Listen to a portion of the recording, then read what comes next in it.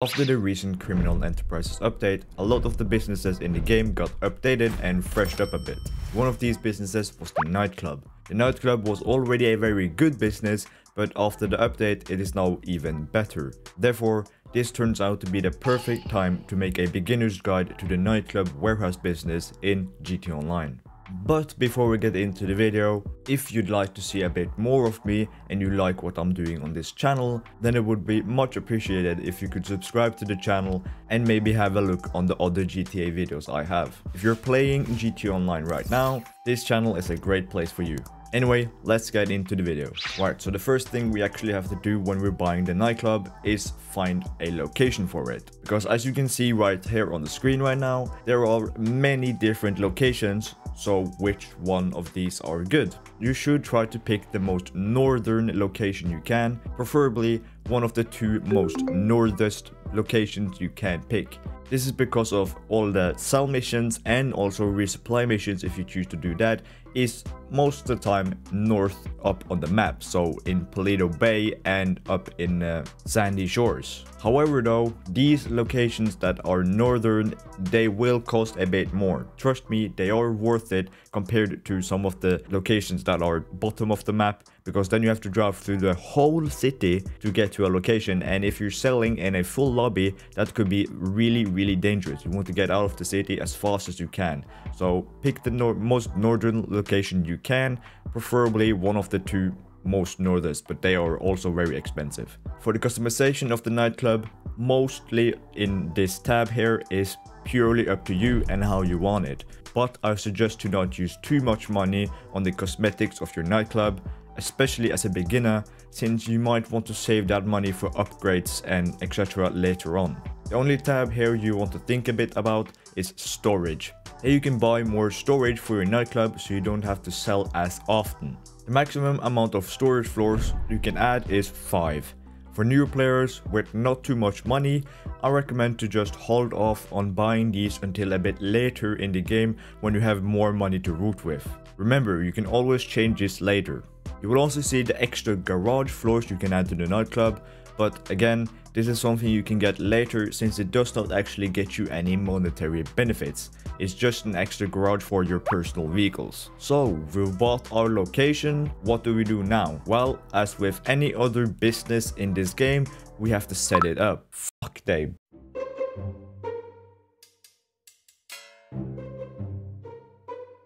Well, as with any other business in GT Online, we have to set it up. And there are 3 setup missions. It's the staff setup, the equipment setup, and then also the DJ setup. But this DJ setup will automatically start after the second setup is done. You can do it with whichever order you want, but if you do it staff setup first, equipment setup after, then after you're done with equipment setup, you will then get DJ setup instantly. Automatically it starts after the second setup is done. All of these are extremely straightforward. You just go through these and we will get onto the actual business. All of these are extremely straightforward. Usually it's just go to this place, get this person, or go to this place, get this equipment. So go through these and we will get onto the actual business. To start, I want to differentiate the 2 ways of earning money with the Nightclub, because it is actually 2 different ways you earn money with it. The first way of earning real passive income with the Nightclub is the actual club where your guests are, and the other part being your warehouse in the basement of your Nightclub. This is a bit more illegal, but in GT Online everything is illegal. To make it easy, let's start with the club itself first. Well, from the club you will gradually get money from the safe in your office, and at any time you want you can go and collect that money. The maximum capacity is $250,000. When it hits this amount you have to take it out, or else it will stop producing money. Every 48 minutes you will get an amount of money that will be put into your safe. This amount depends on how high the popularity of your Nightclub is. If you have your popularity maxed out, as you should, you will get $50,000 added to the safe every 48 minutes. The popularity bar will drop down as your Nightclub becomes more boring for the guests. However,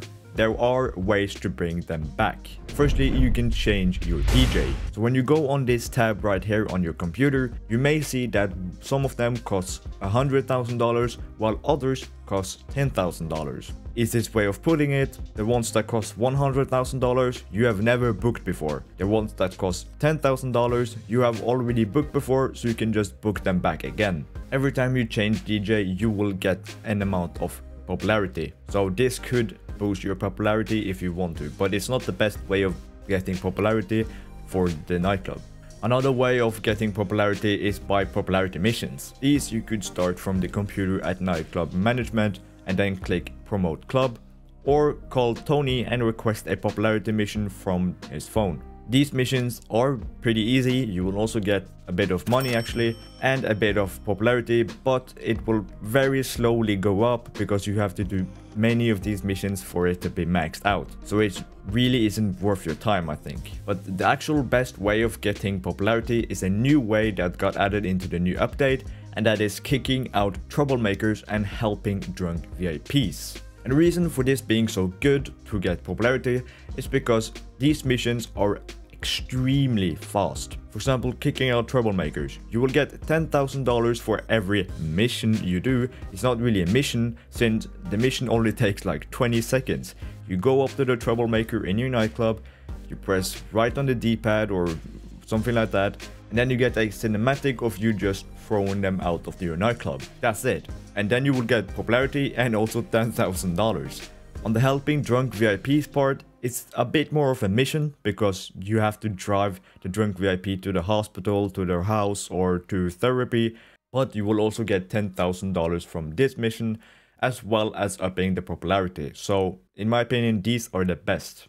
I've heard that every 48 minutes or so you will get troublemakers and helping drunk VIPs in your nightclub, so just come back regularly and check if there's anything you can do to boost your popularity to keep it topped up. If you keep the popularity bar up and regularly check in if it's topped up, then you should expect to get $50,000 every 48 minutes. As I said, the maximum capacity of the safe is $250,000, so make sure to take this money every couple of hours so you maximize how much you earn with your club. Okay, so that's the club all done. Now let's get on to the bit more complicated part of the business, and that is the nightclub warehouse. If you log onto your computer and go to the warehouse management screen, you will see a lot of things. Everything here is connected to your nightclub warehouse. The guys that will work for you in your warehouse is your technicians. There are 5 possible technicians you can hire.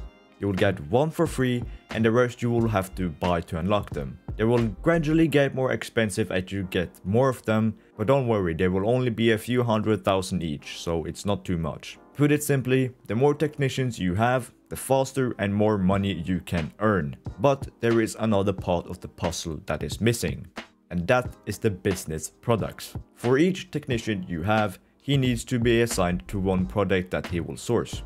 When you have assigned him to, for example, cargo and shipments, your technician will then go out there and find that product for you and store it in the warehouse. Completely passive, you don't have to do anything. However, there is even more to this. For your technician to actually be able to source this product, you will need to own that business that produces that product. Okay, that was a really difficult sentence to even say, so let's make it more simple.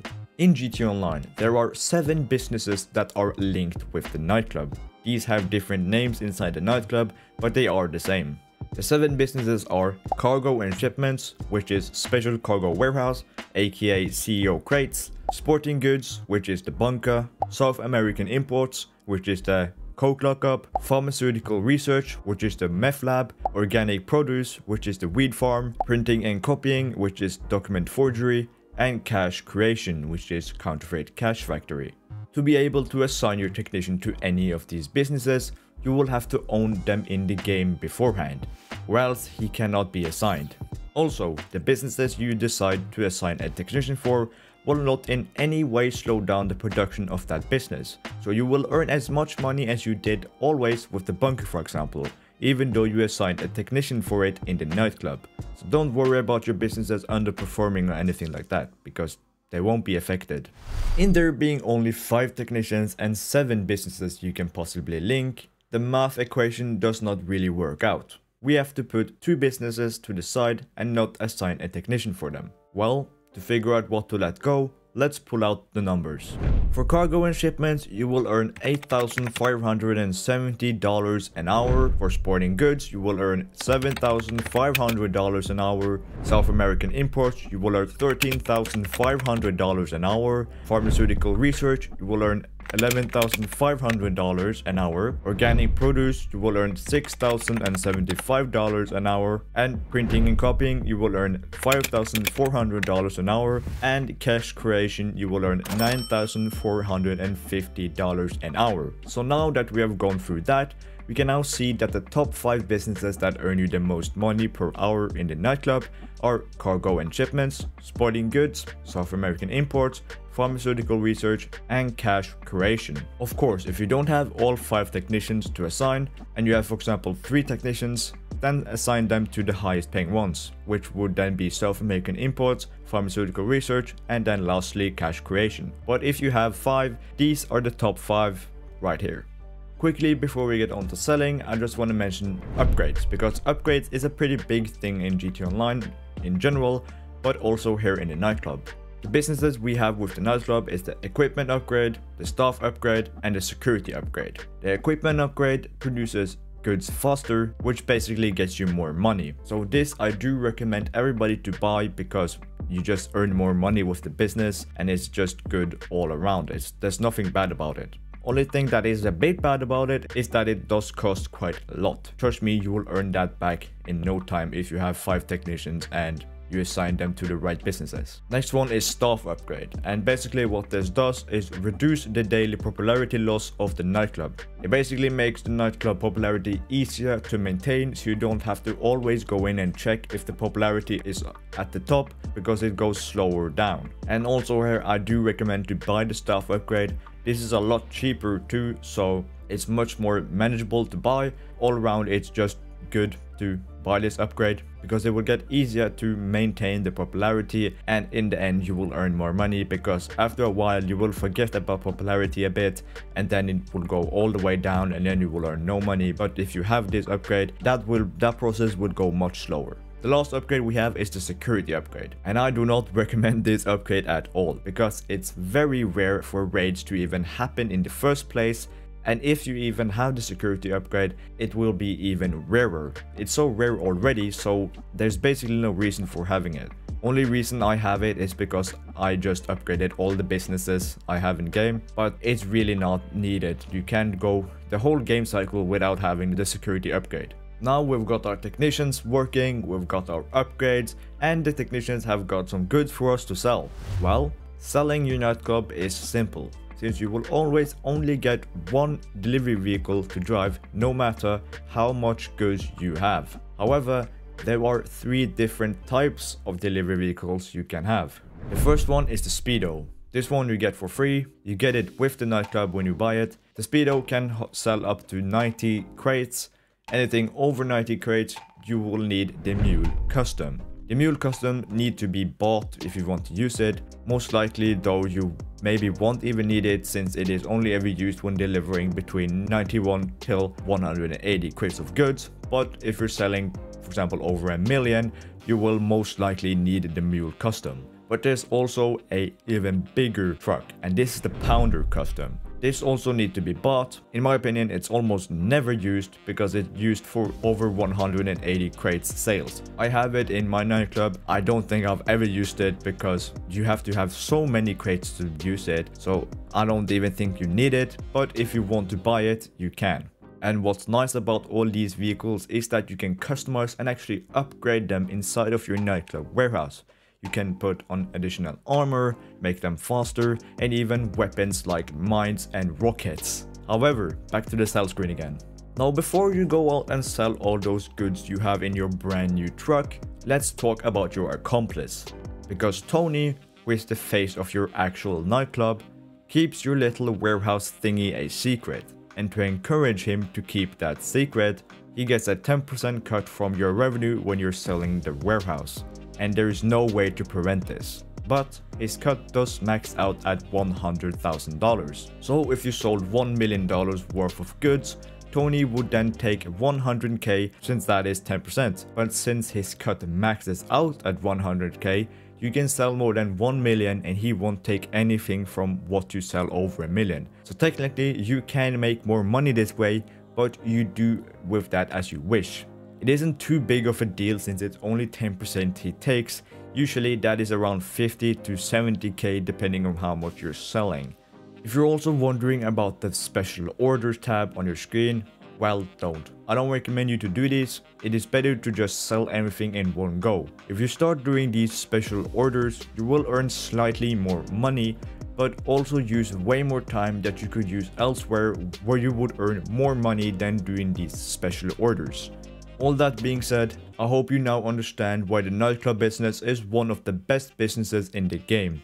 Even more so after the Criminal Enterprises update. When you get the hang of it, it becomes incredibly easy. You just have to maintain popularity, sell your goods, and then earn money. Anyway, I hope you enjoyed this awesome guide. Cap. And if so, go downstairs and throw that like button into the wall so it turns blue. Whoa. Oh. People are constantly asking me, what's it like to be a sex? Oh! And of course, don't forget to subscribe. That's all for today. I'll see you next week, lads. Farewell.